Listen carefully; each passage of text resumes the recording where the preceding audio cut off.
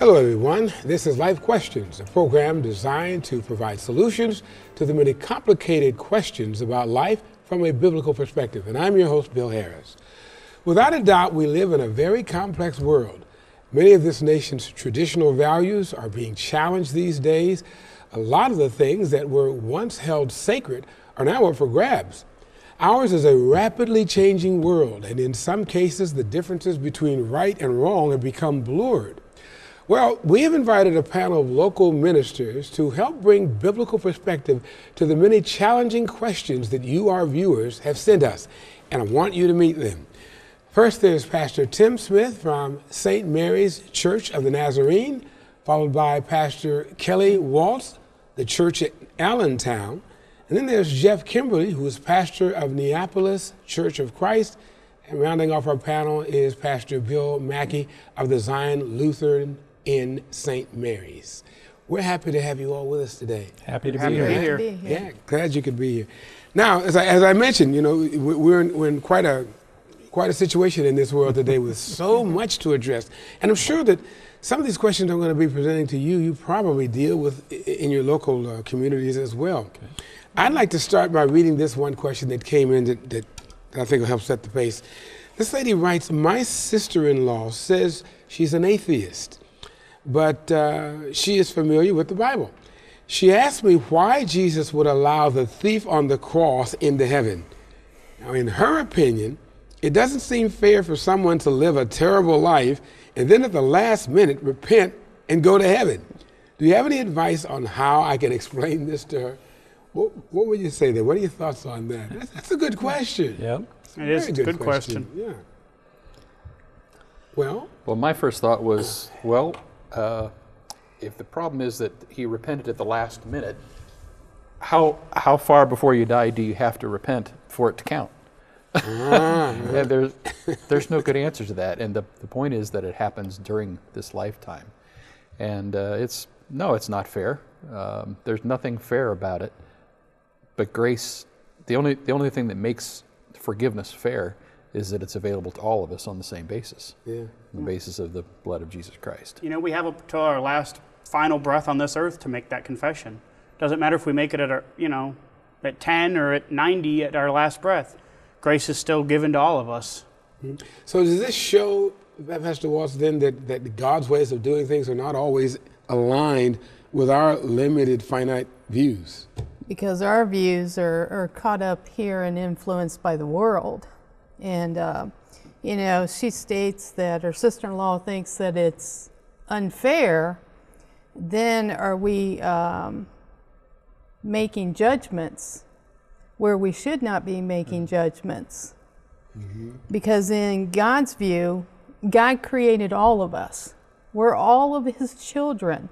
He extends the same grace to each and every person, but it's a choice that we have. Mm-hmm. And He does it out of love for us because we were created to be in relationship with Him. But Adam and Eve, Adam opened that door for sin to come into the world, and God cannot be part of sin whatsoever. But He sent His Son Jesus to provide a way for us. And He didn't say, okay, those that have only sinned a little bit, this option's for you. If your sins are really bad, no, this is not an option. It's an option. It's a gift that's extended to everybody. And it's hard for us to understand because I know when I've been hurt by people or get upset, well, I don't know if I want to forgive them. What they did was really bad to me. And we start putting judgments on different things based on experiences we've had, but we have to remember who God is. God is Father to all of His creation, and He loves us all the same. I'm grateful that Jesus forgave the thief on the cross, whether it was last minute or not, because I know that there's going to be hope for me. When we look at fairness, we tend to view fairness from our own perspective, but it's God's justice, not ours. And one single sin separates us from God.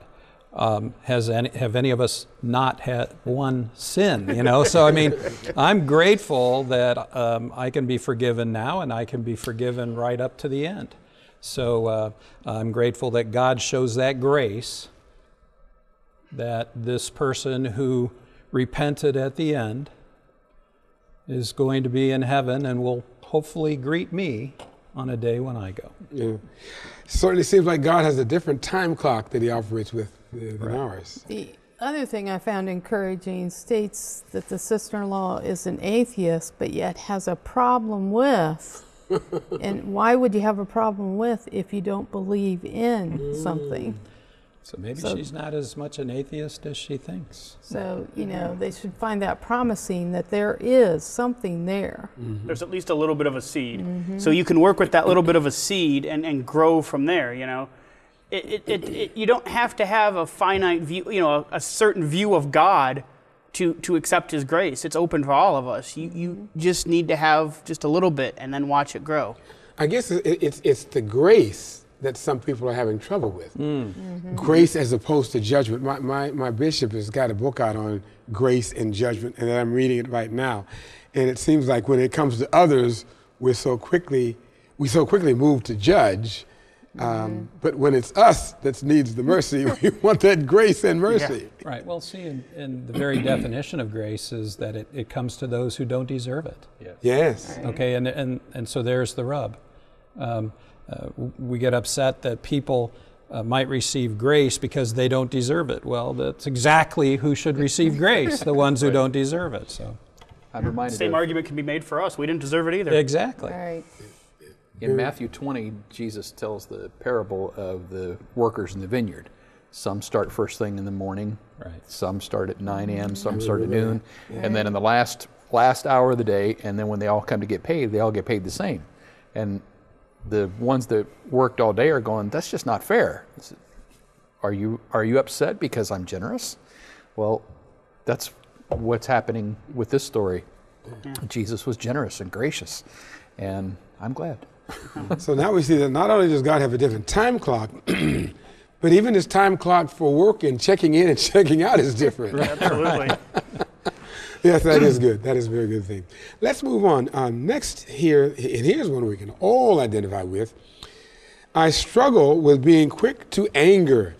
This has been a problem as long as I can remember, and I want to change my responses. Isn't that nice that someone recognizes they have a problem and, in fact, want to change it? Right. It is. How do we, the Bible says be angry and sin not. So how do we deal with anger management or getting away with anger or whatever you want to call it? The Bible says not to let the sun go down on your anger. So if you take that idea of not letting the sun go down on your anger, then you have a very limited time to be angry. Mm-hmm. And for us, it's hard because, we want to be angry. We want to hold on to that anger because if we're angry with them, then then it gives us some sort of excuse to not talk to them or, be around them. Oh, I'm angry. I don't want to deal with them. But the Bible says, don't let the sun go down on your anger. So, and it says, the Bible says in James, be quick to listen, slow to speak, and slow to become angry. Mm-hmm. So if you put those two together, then it really should shape how we deal with anger. Well, I think one of the things I would ask is why do you find yourself getting angry? Why does anybody get angry? Well, we get angry when we don't get our way. Mm-hmm. when something doesn't go the way I want it to, when somebody does something that isn't what I want to happen. I'm reminded of the old question, well, do corpses ever get angry? Well, no. The answer is to die. Paul said, I die daily. Yes. And we have to die to ourselves and our own preferences, our wishes, our own plans. And when we can do that, it sure makes a big difference on our anger because we don't have to feel like we have to get our own way. Mm-hmm. Right, and I would add that in terms of how one might be able to help overcome this, really is not to discount the power of prayer in that, asking for the Lord to help change your own heart and your own attitude. sometimes people are angry at everybody else and they pray that God would change those other people. And the fact of the matter is, really, the common denominator in all of those angers is the person themselves. So God help change my heart, change my attitude, and pray that consistently and see what might happen. Okay. Here's another one that I thought interesting. How do I discern between God's leading and my own thoughts and feelings? Seems to be that our own biases can get in the way sometimes of God's leading or wanting to lead us, and how do we distinguish between those two? Well, with when I talk to people anymore, it's about if you want to know the will of God, then read the Scriptures. Okay, so that in reading the Scriptures, you begin to know what it is that God's will is for you as a disciple of Jesus, as one who believes and has faith. And if what you believe you're being led to do is inconsistent with what it says in Scripture, then it's probably not the Lord who's telling you to do it.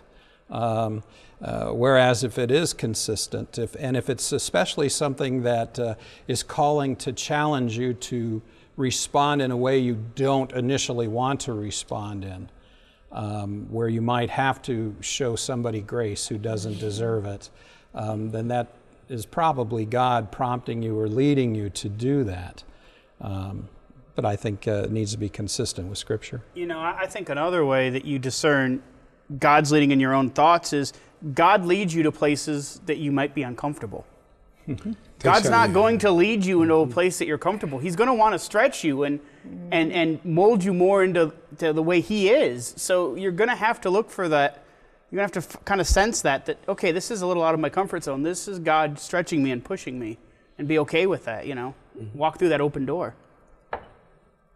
And I think we need to remember that the key is going to God, whether it's seeking His Word, seeking out through prayer, because as our relationship gets strengthened with Him, we're more in tune with the Spirit that's within us, because the Spirit's not going to lead us down the wrong path. That's right. Absolutely. But we sometimes get confused, like you said, because we're not spending time in the Word, and we've got to spend time with the Lord in order to open up that communication and to recognize when the Spirit, and again, if the Spirit is telling us to do something that doesn't line up with God's Word, then we know it's not the Spirit we're listening to. Amen to that. All right. Listen, let's take a break. And when we return, I'd like to deal with the issue of finding your purpose in life, your God-given purpose. I don't know about you, but I find that many Christians struggle with that very, very fundamental thing. And we'll take up that issue right after this.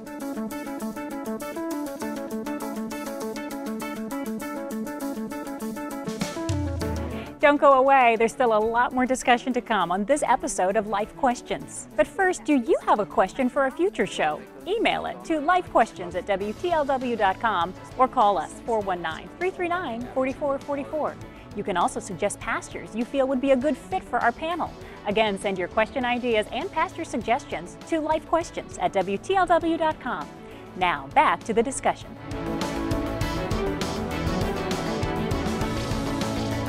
All righty, thank you for being with us, and we're back. The question we want to take up now, I hear this even in church settings, not only with questions that come in. How do I determine my God-given purpose? Why am I here? Why did God bring me into this world? And when you as leaders develop an understanding of that, how do you turn that into the principles for leadership? You know, you all look like you're in really deep thought now. But I think people might be on the verge of sitting on the edge of their seats waiting to hear this, this kind of an answer. Not to put any pressure on you, of course. But I think all of us start out initially with a Christ commanded purpose. Go and make disciples. And in addition to that, then for those who perhaps go into the clergy, then to baptize and things like that, but to go and make disciples, to to be the living stone that testifies to Jesus and what he has done for us on the cross and through the empty tomb. And so primarily, each one of us who believe our purpose in life is to share that information, to go and make disciples, to walk alongside people in faith, so that you're not just saying something and heading off, but to journey with them as they start to grow in that faith and have questions about that faith, and share then with them the experiences you've had in faith that might encourage them or bolster them. So I mean, I think initially we all have that particular responsibility or command for our purpose. Well, that may spin out then into other avenues of skills that the Lord has given us, or the Holy Spirit has given us as gifts. But I would say initially that. Very good. Who else wants to chime in on that? I certainly agree with that, and Christ-likeness is likewise a common goal for us. When it comes to individual purposes, there are a number of ways to look at that. One is, what are the gifts that God has given you? So there are spiritual gifts inventories that can be taken, Yes. and that can be helpful. What are the talents, the skills that you have? Not that God doesn't sometimes call us to do beyond that and make us uncomfortable, as you said earlier. But I think the skills and gifts that God has gifted us with are things He wants us to use for glorifying His name. And in terms of how to use that in leadership, well, once you begin to develop those, we're responsible for developing and making the most of the gifts that we have been given. And then to use those for leadership, we have to always be servant leaders. I heard And what does that mean? Good. Well, I heard Patrick Lencioni say not long ago that he hoped that the phrase servant leadership eventually would go out of style, because there is no other kind. To be a servant is to put the needs of those you are leading ahead of your own. And so, which is what Jesus did. And of course, the washing feet example that Jesus did, he put the needs of his disciples ahead of his own. So part of our purpose in leadership is to lead people to where they need to go by being their servant, by putting their needs ahead of our own. Excellent. You want to add to that, Pastor Waltz? I would agree with that. And for me, my gifts were not like in music. And I remember in college wanting to set fire to the music or the piano and the music class that I had to take. But it was in teaching. So I was a teacher for 30 years. And so I felt like I was a servant leader within my classroom. And that was how God had gifted me. It was still, for me, eventually, once I gave my life over to Christ, it was about sharing the good news, but sharing the good news in always wanting the best for my students and caring about them. And so it's displaying love. And I feel like being a leader for Jesus is sharing the love that I experienced from Him and continue to experience from Him is with others. And what happened for me, that shift in where God wanted me to go to be a leader, He loosened the roots for me as a teacher, and I lost my passion. And so where is my new passion? And He opened some doors, and it was a case of another leader seeing in me something that I did not see myself. And it was the nurturing of that person to bring me along to a point where I realized and saw what my new purpose was. And to go along with what you said about purpose, you know, I just experienced almost 2.5 years out of the ministry, from our last ministry to where we are now. You know, you think, oh, God's got this great purpose for me as a leader. I need to follow use these gifts.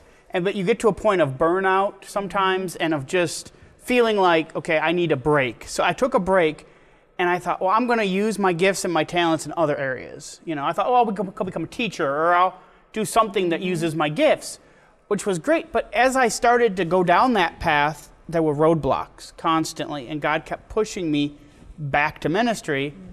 And it came to the point, I don't even remember sending my resume to the church I'm at now. They just called me up and said, hey, we got your resume, we want to talk to you. One thing led to another, and I'm here. And it was all God saying, you are a leader. I have gifted you with these talents to preach and teach and to lead others to Christ. Why aren't you using them? Here's an opportunity. I want you to go use them. So you've got to be... You just came recently to this area. Yes. I've only been here about 2 months. Area. Yes, 2 months. I've been back in northern Ohio. So from South Carolina was where I was previously. So and to kind of then underscore what we were talking about, moving into servant leadership, and about leadership for our communities, for our states, for our nation. We want leaders who are actually servants. Leaders who put the needs of the people ahead of their own needs. Leaders who care, who love the people that they serve, and aren't in love, with money and power and those other things, but can recognize those items as being resources or tools to get things done for the people they love. I go to a church in Southfield, Michigan called Word of Faith International Christian Center. And when people come to the altar and they get saved, right away we try to plug them in to what they can do to become active until they find whatever ministry. There is, in the fivefold ministry, there's the preaching, the teacher, and the apostle, and the pastor, and the gift of helps. Right. That helps is a very large big, category. My goodness, because the church has so many needs. Right. It's a very broad brush that you use to... It is. Wouldn't you encourage people to, while they're looking for their niche or their calling, to plug into that particular aspect at least meantime? Well, yes, exactly. I mean, in congregations that I've been involved with, there have been tools where the members have filled out that indicate their interests and skills. Yes. And so... We have a brochure in our church on helps. Right, and so you can be somebody who makes the coffee and sets up for the cookies or makes the cookies. You can be a greeter. You can be, there's a lot of ways in which you can be active in ministry to, so that the whole ministry is being done and not just part of it, So we exactly. have a lady in our church that has had major health issues and sometimes feels like she's not doing really anything, but she's got the greatest card ministry going. Yep. Sends out cards to different people, and I don't even believe she truly understands the impact she's having on people. Right. And I remember when my mom was in the hospital, I had just started going to Allentown, and my mom was getting these cards when she was in the hospital from this Sharon, and I'm like, who is this Sharon? I didn't even know who she was. She didn't know my mom, but my mom became part of her ministry, and it was something she was able to do at home, make out cards, put them in the mail, and she was contributing and glorifying God and having such a huge impact. I know how excited my mom was when she received those cards. Sure. I've heard other people. And what she thinks and treats as just something small she does has a huge impact. Right. Some of the best leadership you can have is leadership behind the scenes. Exactly. What about, would you say that Bible study, the local Bible study, Wednesday night Bible study or whenever, might be another avenue of trying to determine what your God-given purpose is as you're being exposed more and more to the Word of God? Absolutely. Yeah. Absolutely. Absolutely. Yep. And in the course of that, perhaps discovering maybe what helps you might be able to do for that Bible study, whether you can fill in if the pastor can't be there, or whether you can assist with handing things out that might need to be handed out, or just being able to organize or be part of a small group from the Bible study that might meet and talk. One of the things I think that would help a person find their purpose would be to ask yourself, what is it that you enjoy doing that everybody else thinks is a chore? That's probably what God is calling you to do. It's like some people phrase it another way. What would you enjoy doing even if you never got paid for it? You know? Yeah, exactly. That tends to be your niche. And well, you talked earlier about the gifts that you have and the skills that you have. A lot of times your purpose may be within the confines of those things as well.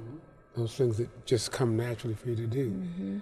What is the importance of getting involved in the church when you link that up with sustainability and keeping people in the faith versus those who are just sitting off to the sidelines, as some people call them, bench warmers, who are not doing anything? Connectedness. I think connectedness is really important because when you connect with other people in the churches you're in, the congregations you're serving or are in, then other people are connected to you as well. And so they can see when it is maybe that you're having a rough time, to be able to offer you words of encouragement or to stand with you, whatever might be going on. And likewise, you might be able to do that for them. And as a result, there's a closeness that develops between those who are connected. And they're more likely then to want to see each other when they come to worship and catch up on what's going on in the past week and continue to support and lift up one another on behalf of Christ, versus those who are off to the side, who don't get connected and don't get involved with anything and might feel themselves then isolated, alone, that nobody likes them or cares about them, but they never bothered to be connected either. And I wonder about, and we're running out of time, but maybe a quick answer on this. What about, the world calls it mentoring. In God's house, we call it discipleship. Right. The importance of that. Can I get a quick answer on that? Only about 30 seconds left. When you have someone who is coming up who is new to something, it's good to pair them with someone who has done that ministry before, who knows the ropes and the ins and outs, and can mentor and disciple them along the way. It makes a huge difference. Yeah, it does. We would say it's all about discipling. It is, isn't it? That's the main thing. It surely is. Thank you very much. If you enjoyed this panel today, we're certainly going to ask you to tune in again next week, because they will be back as we continue our discussion into other questions that you, the viewers, have sent us. So until next week, I'm Bill Harris. For our illustrious guests here, we want to thank you for being with us. Bye-bye.